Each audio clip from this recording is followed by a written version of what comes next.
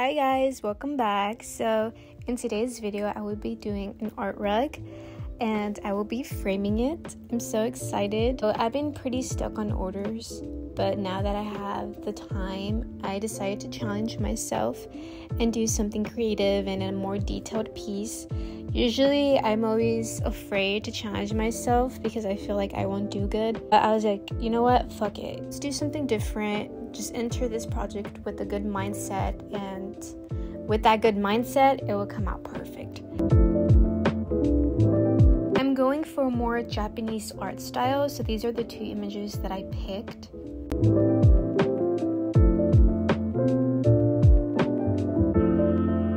So for this rug, since my frame isn't big enough, I had to flip it and I'm gonna have to tuft it that way. I was kind of scared about that because I've never done the rug like that. It usually always fits, but this was the only way it would work so it can fit in the frame. It's just straight lines, so it's not too difficult.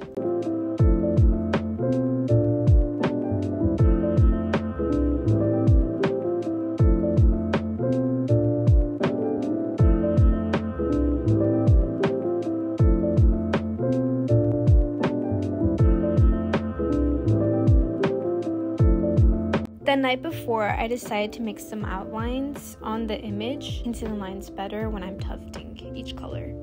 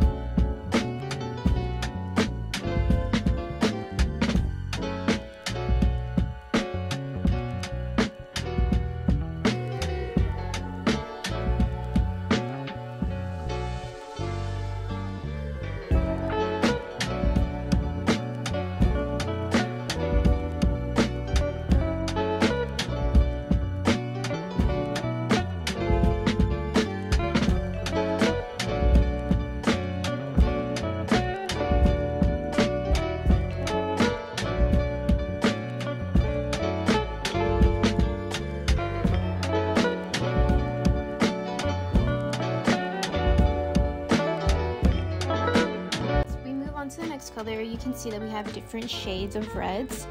I have a dark red, a light red, and then I picked a red in between those two so it would be easier for me. I didn't want to get so many reds because I want like the reds to not blend good with each other, so I just picked 3 good reds. This rug was pretty easy. All I had to do most of the time were straight lines, so it just hurted my back a lot, but it's all good.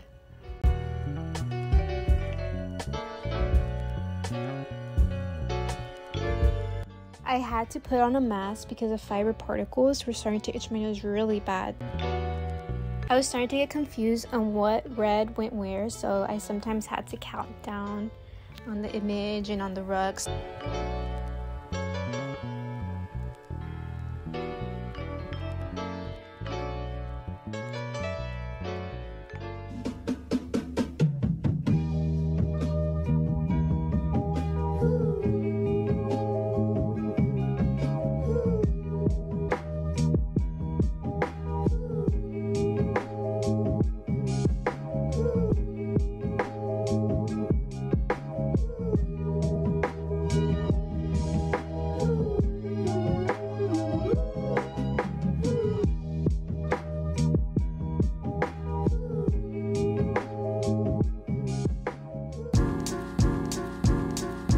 This rug is for sure more detailed than the other image, but that's okay because I truly believe that this one's gonna come out so nice.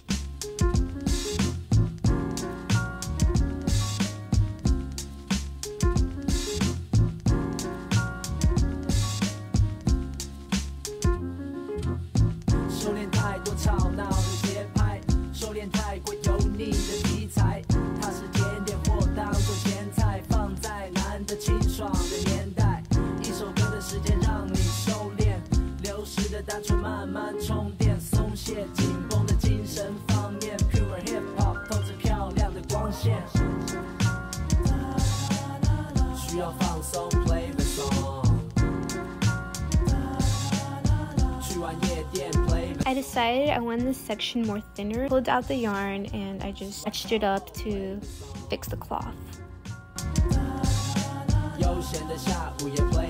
This rug is for sure more challenging. I have to challenge myself every once in a while. I honestly loved like more detailed things and working with so many colors and making sure that I get everything in, even all the little pieces. I just loved it. Lanterns came out so cute though. It's probably my favorite part on this rug.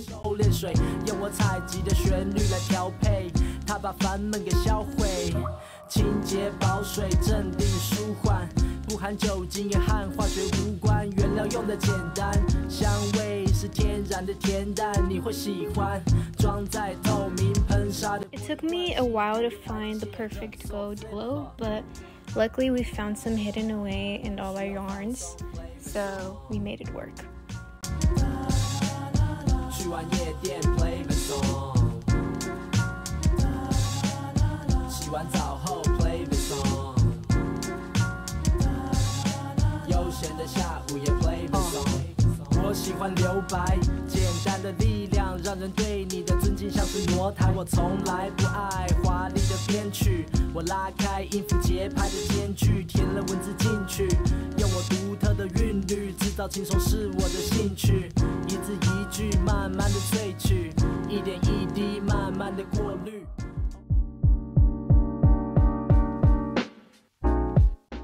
I had some space between the two rugs, so instead of wasting the cloth, I made some mini rugs similar to the art piece, so if anybody buys it and I sell it, I can give them little mini rugs to come with it.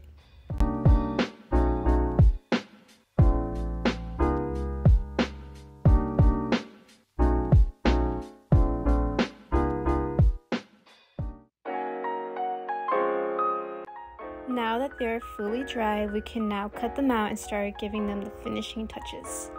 It's easier if you just cut them out from the frame because you save more time and it's less messy. I used to pull out the whole cloth and then cut each, and it just took forever.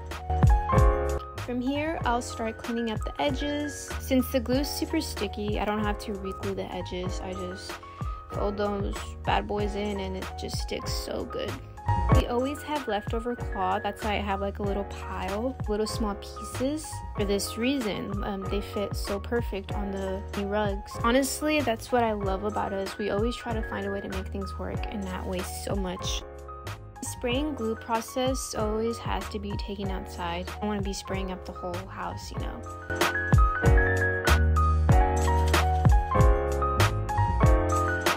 Sun started coming out and I was starting to sweat so hard, even with this freaking jacket. Oh my god, I just wanted to be done.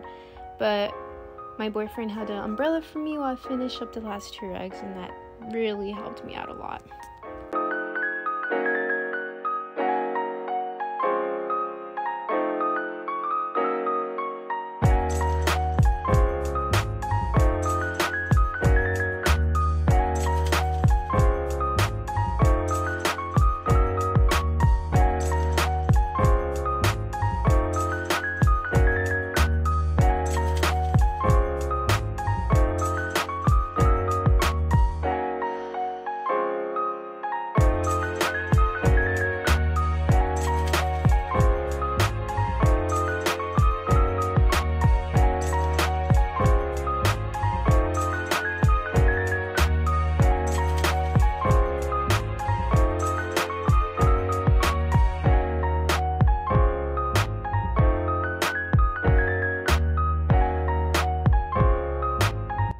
also got a new small trimmer and it works so good on smaller rugs and on the edges.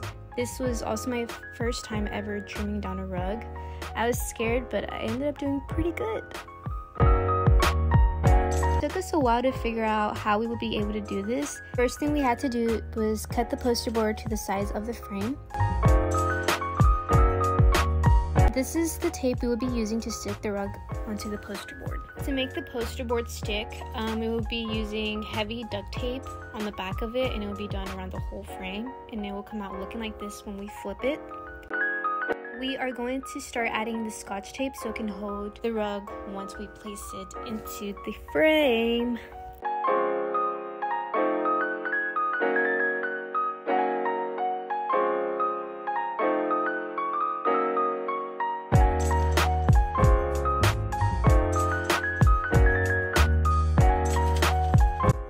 Gotta make sure we push it down so it can stick on extra good.